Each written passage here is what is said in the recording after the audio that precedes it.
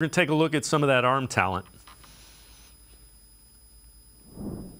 The next couple here, so you're going to get a play action here, obviously off their zone here, but this is just a deep comeback route to Amari Cooper. And this window, if you watch it from the All-22, these next two throws, they are tight windows that he delivers the ball. And one thing I've talked about with arm strength, especially these next two throws, is that arm strength comes a lot with play recognition. Arm strength comes with being able to process what you see.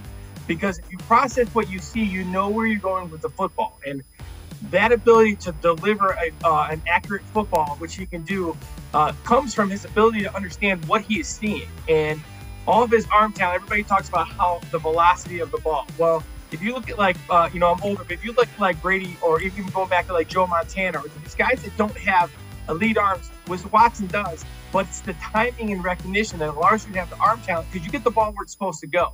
So this is just off play action. This is a knowing where you're going, and this is putting your foot in the ground and throwing an 18-yard out into a small window, and he makes it look really, really easy. Yeah, it looks effortless, and it's when you watch the ball come out of his hand field level, it's remarkably different than anybody else that I've seen wearing a Browns uniform.